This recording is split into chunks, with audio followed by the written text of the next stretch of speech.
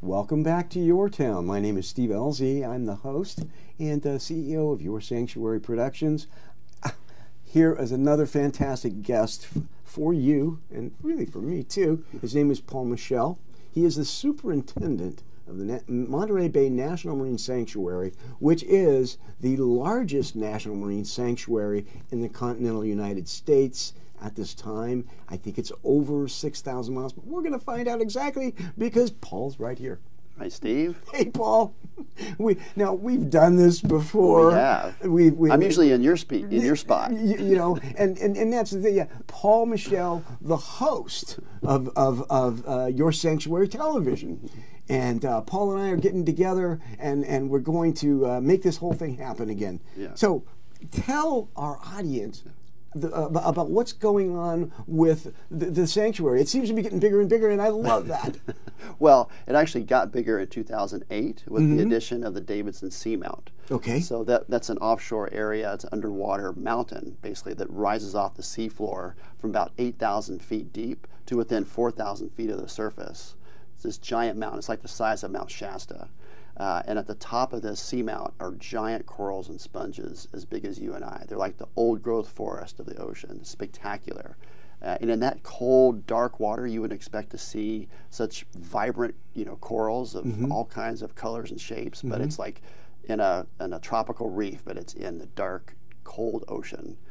So this area is 775 square miles that was added to the Monterey Bay National Marine Sanctuary back in 2008. So that's been the biggest expansion. Okay. And then now, what was this about? And I could be wrong here, but I thought there was something about extending it all the way to San Francisco or Point Arena. Well, the Farallones National Marine Sanctuary, the Greater Farallones, they expanded 2 years ago up to Point Arena in Mendocino County. So that was expansion for them as well as Cordell Bank. Oh. Yeah. So, but that's not part of our sanctuary, but our sister sanctuaries to the north. And does the Monterey Bay National Marine Sanctuary abut against the Farallones? We have these three contiguous marine sanctuaries with Monterey, Farallones, and Cordell Bank. And do you mind if I ask you this too? And then in Southern California, we have some sanctuaries also? Yes, we have Channel Islands National Marine Sanctuary, which is just the area, the waters around the Channel Islands themselves, offshore of Santa Barbara. And then, of course, we've got Olympic Coast National Marine Sanctuary up in Washington Peninsula. So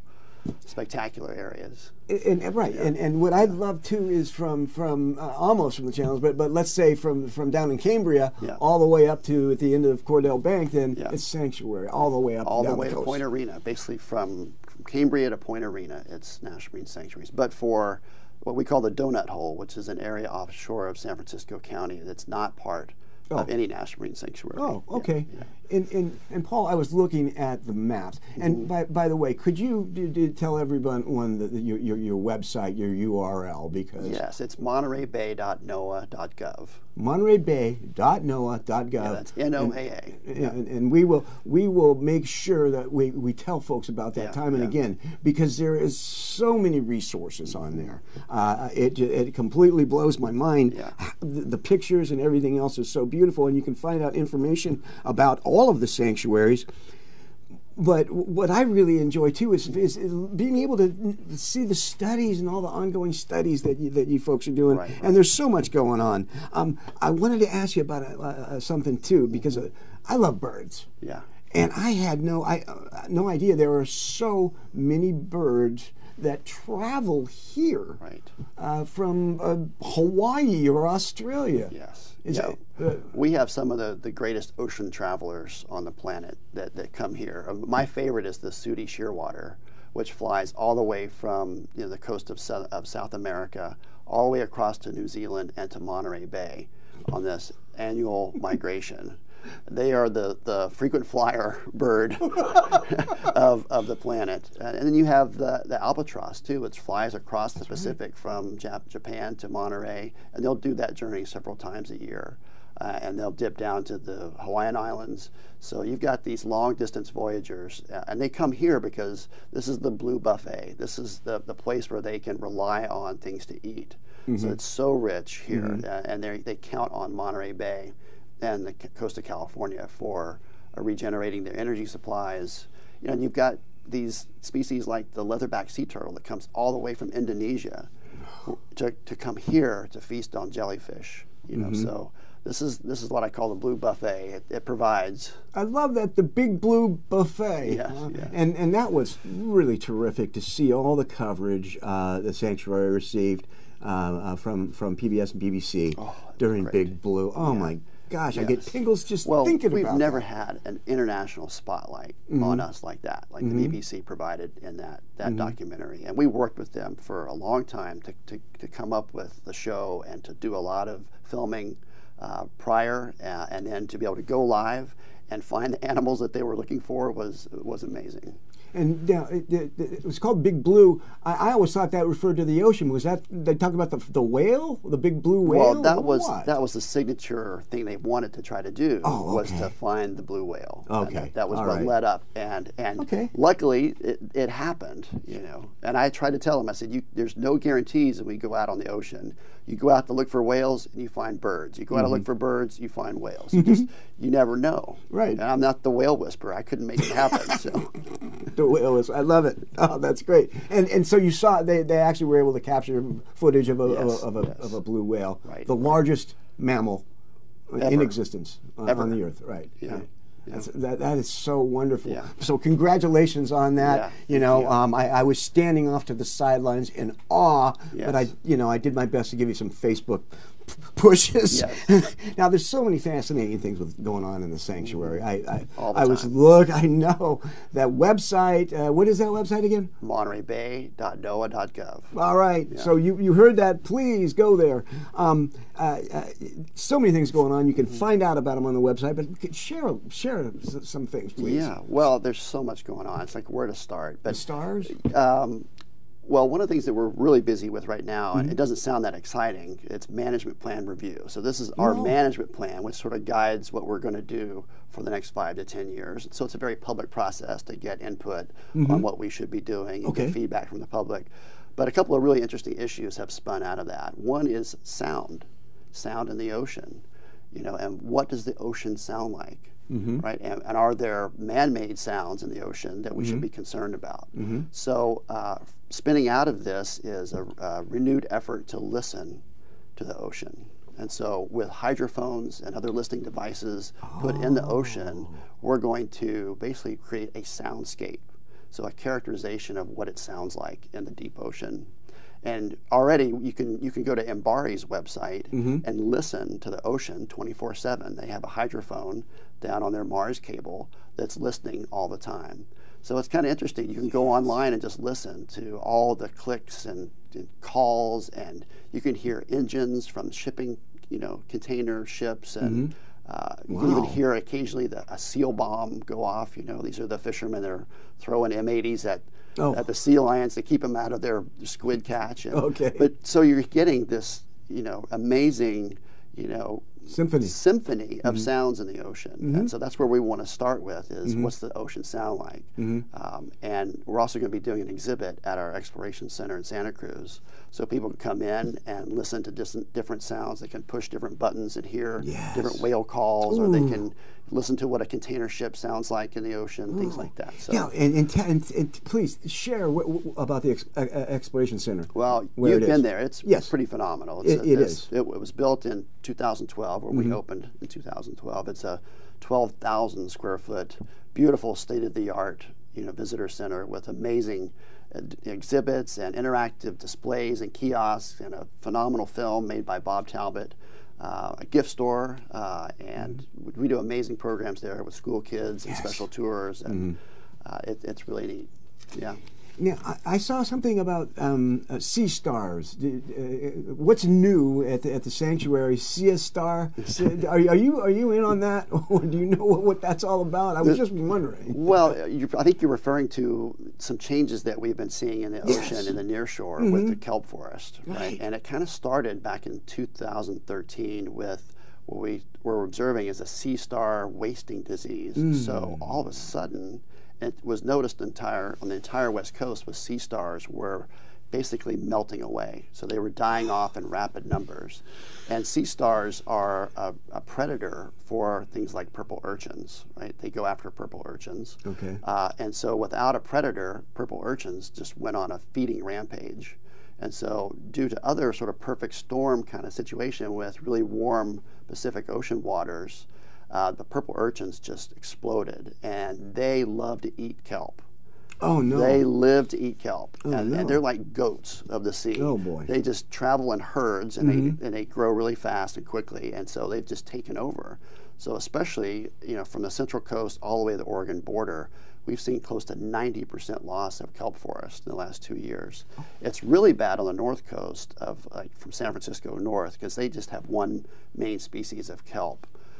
And so you could go there and snorkel and dive and see nothing on the seafloor but purple urchins everywhere. Wow. And the kelp is gone.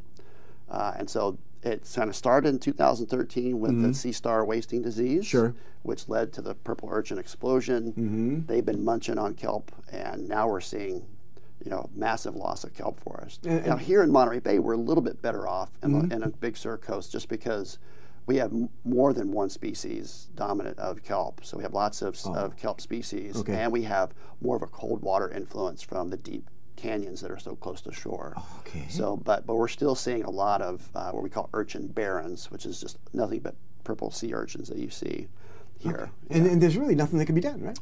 Well, there's a lot of effort to see what can be done. So there's some pilot science studies to go out and see if you can remove purple urchins in an area and see how fast the kelp might come back. But we're talking huge amounts of areas. You'd have to go out and smash a lot of purple urchins. Okay. So the science community is determining, is this a natural, occurrence that will bounce back towards kelp-dominated, or is this something that we really need to do a more proactive sort of management intervention? And pivotal in that is what is wrong with the sea stars. Yeah, right? Well, we're starting to see them come back. Oh, good. Yeah, there's a lot of juvenile sea stars, and the worry is, we haven't seen any big adult sea stars, especially like the sun stars, which were so dominant here. They're so beautiful, right? Yes. So we're hoping that over time they'll come back. Yeah. And speaking of pilot programs, we had a conversation about black abalone. There was a mudslide. Yeah. Could you tell the viewers about that? Because it's wonderful. Well, black abalone they're smaller than the red abalone, which people snorkel and dive for up on the North Coast. And black abalone were overfished back 50 years ago or more, and so they're an endangered species. And really, the only place that they are left that they thrive is on the Big Sur coast. Oh. And so back in 2016, we had a major rainfall event and a major landslide at a place called Mud Creek, of all things. And there was one massive landslide that created 15 new acres of land in the sanctuary in one big, landslide. And unfortunately, that landslide covered a lot of black abalone. Oh, no. Yeah, so immediately buried and killed those. But as the ocean kept eating away at this new formed peninsula and creating all this turbidity of just muddy water that spread north and south up along the coast, it was covering black abalone and endangering them and killing them. Okay. So we, along with the state of California and other scientists, along with the National Marine Fisheries Service, mounted a rescue effort. Great. Yeah, to go down there and see if we could first assess just the damage that was done to the black abalone and intertidal, but can we grab these guys and save them and maybe outplant them somewhere else and see if they'll thrive somewhere else? And so that's what we did, and it's going to be an ongoing program to go down there and grab as many of the black abalone that are in danger and transplant them somewhere else where they can survive and thrive. Fantastic. Yeah, that was really exciting. Now, you say transplant them, so you're moving them to other ocean locations. Yes, yes. Sounds very novel. Is that the first time? It's the first time it's ever been done, to my knowledge, and it's tricky business because when you remove a black abalone from its hold, you can damage them. And and you can actually kill them in the process. Sure. And so you've got to be very careful about how you get them off the rock and then transport them very carefully and outplant them. So, but we've had a lot of success so far. Good. Yeah. Well, when you come back, because you are going to come back, aren't you? Yeah. All right. Well, we want to hear how the abalone are doing. Yeah. We have got to mention something that is so important to the sanctuary as far as finding out what's going on underwater. Yeah. And that's Simon. Can you tell the audience about what what Simon is, and if we have time, maybe one of the studies or something? Sure. Well, Simon is a separate website from our main website, but you can get to it from our website. Oh, okay. Yeah. All right. Okay. So if you click on research and monitoring, you'll get to Simon. And Simon is a Sanctuary Integrated Monitoring Network. And we set this up 15 years ago or so because we just needed a place to dedicate to all the amazing science and research that's going on here on the Central Coast of California. And we have 25 different marine science institutions that are doing work here. And so it's just an amazing amount of information. So really what we're trying to do on this website is provide one place where you can go and see what a lot of our partner science is doing in the sanctuary. Okay. So you can find out about studies, you can find out about the results of these studies, you can learn about a lot of the natural history of the habitats and all the organisms that call this place home and those that visit here.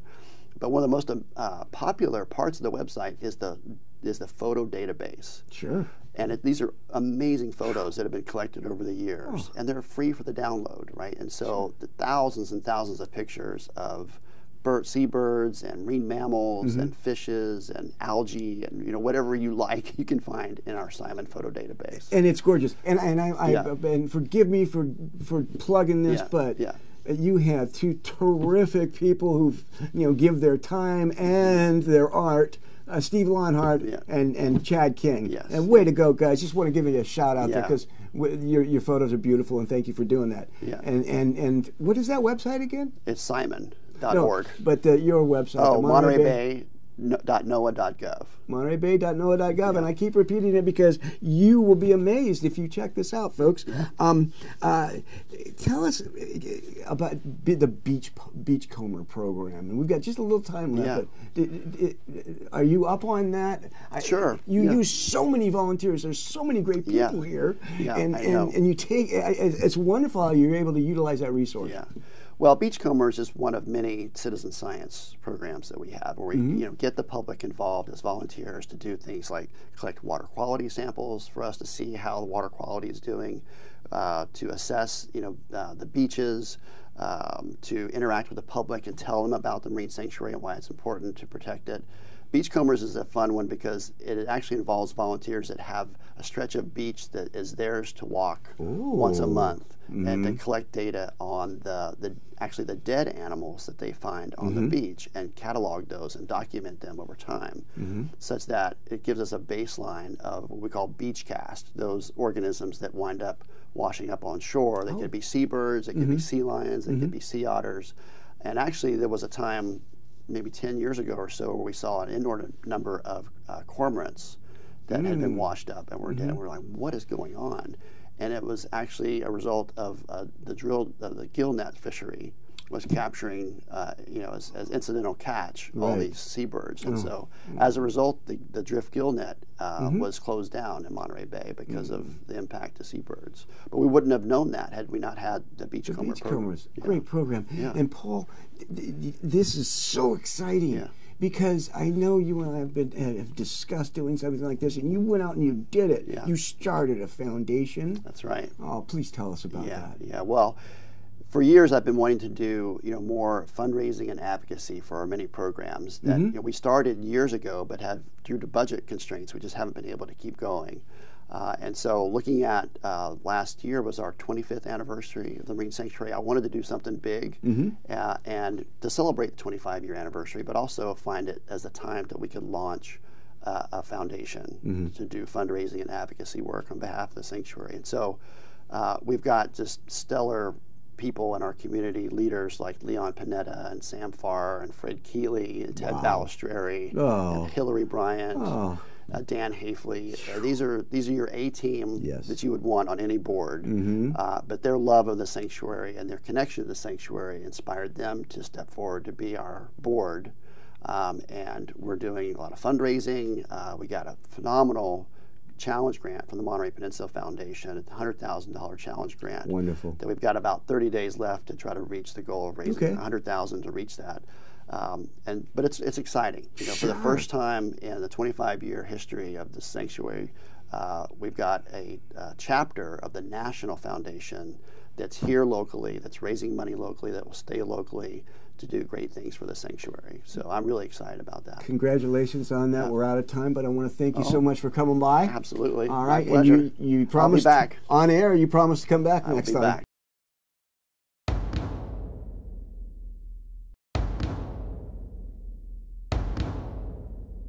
Have you seen what's happening in your sanctuary lately?